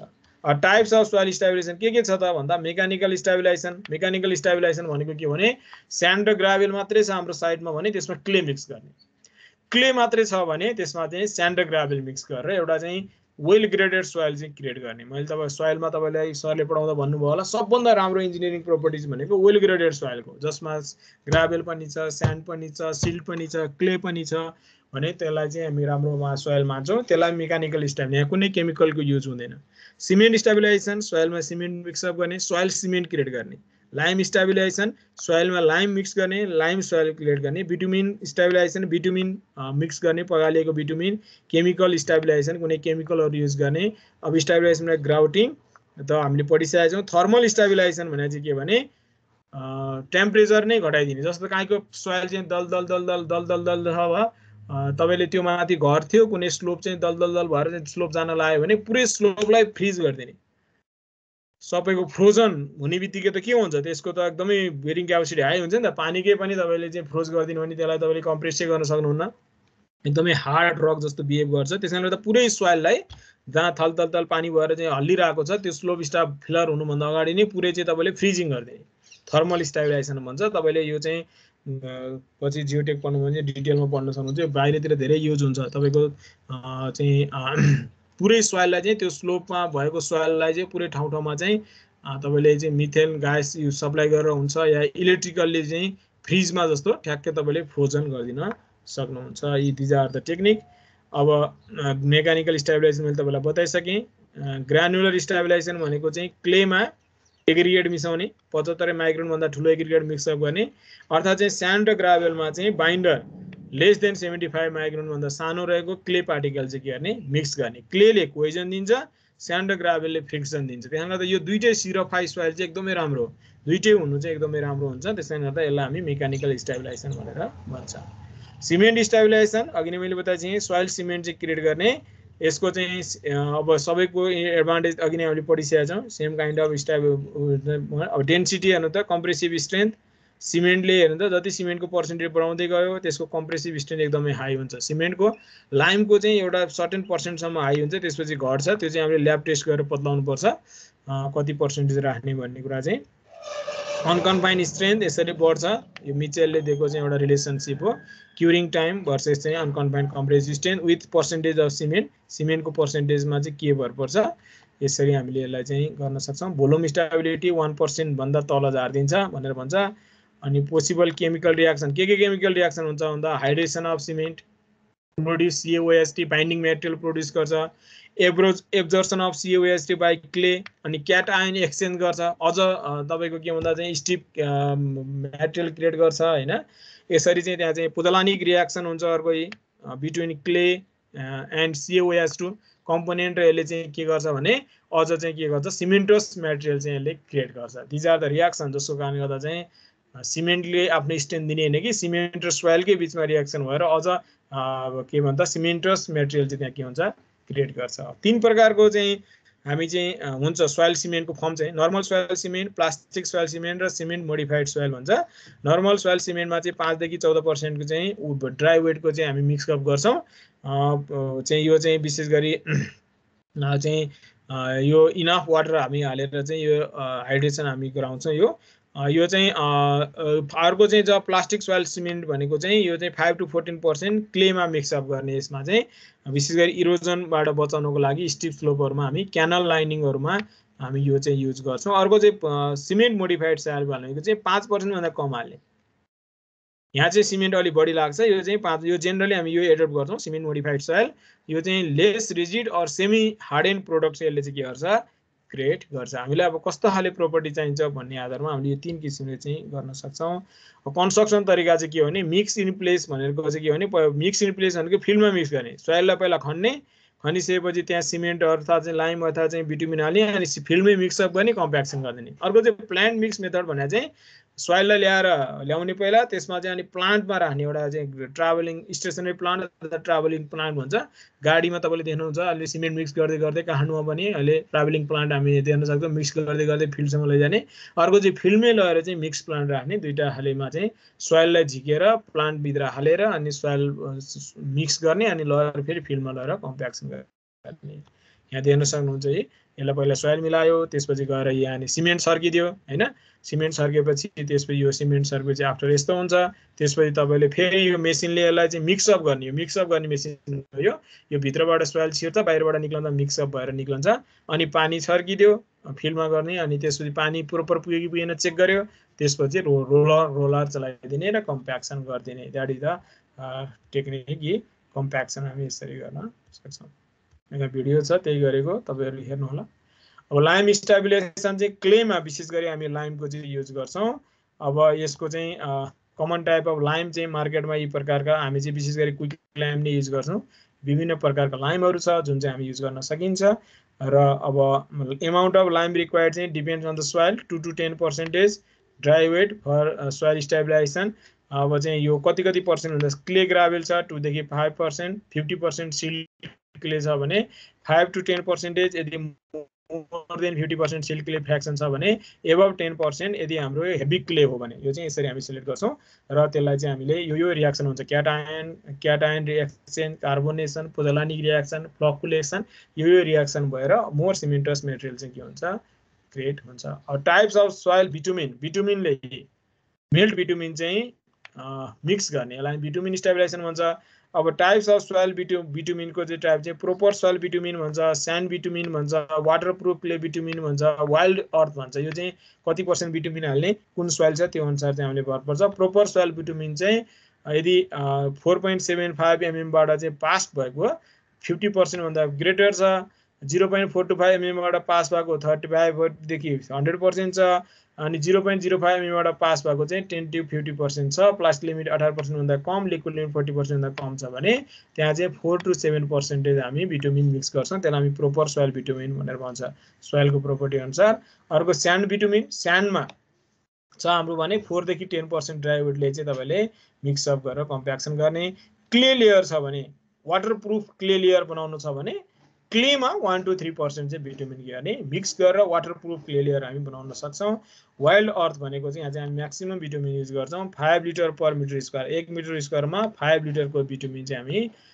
राख्छौं हाइली बिटुमिन चाहिँ पहिला छर्किन्छौं अनि सर्ट डिस्टेन्समा यो पेनिट्रेट गरेर वाटरप्रुफ लेयर चाहिँ यसले के गर्छ फर्मेसन गर्छ factor इफेक्टिङ bitumen स्टेबलाइजेसनमा type of soil हामीले पढिसकेका छौं सोइल टाइप अफ सोइलले कसरी इफेक्ट गर्छ भनेर अमाउन्ट अफ अस्फाल्ट मिक्सिङ र कम्प्याक्सन यो चारवटा चीजले चाहिँ तपाईले बनाएको लेयरको चाहिँ स्ट्रेन्थमा चाहिँ यसले इफेक्ट गर्छ ल यति कुराहरुबाट जाँचमा एउटा 4 मार्क्स को थ्योरी तपाईहरुलाई सोधेको हुन्छ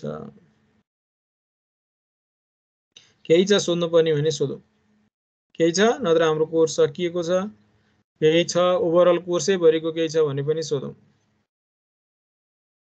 नत्र मैले तपाईहरुलाई असाइनमेन्ट दिएको छु असाइनमेन्ट चाहिँ बुझाउनु होला आइतबार सम्म भने चाहिँ मैले त्यो चाहिँ तपाईहरु